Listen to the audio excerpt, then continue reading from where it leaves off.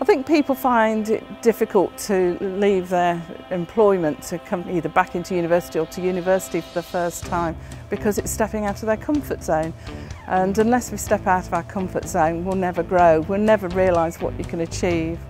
And I've surprised myself, I've surprised a lot of other people as well by doing what I've done, and I don't regret 1 minute of it.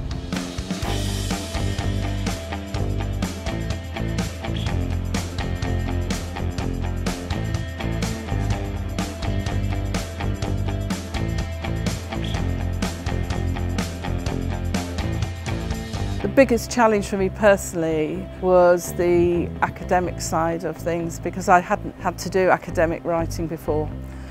I trained as a nurse in the dark ages before degrees in nursing were available. What increased my confidence was the input I had from my lecturers who helped me, guided me, supported me, and they still offer me help in my new life, my new career, and I can't thank them enough for what they've done for me and continue to do. I've enjoyed learning. I've really enjoyed being in an environment where your opinion isn't wrong.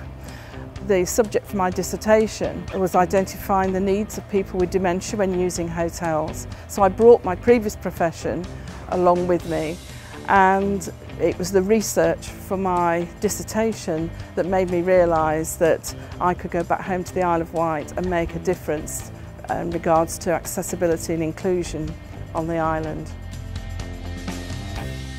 I was told I was stupid when I was at school and that I would never achieve anything academically, and that lived with me for many years.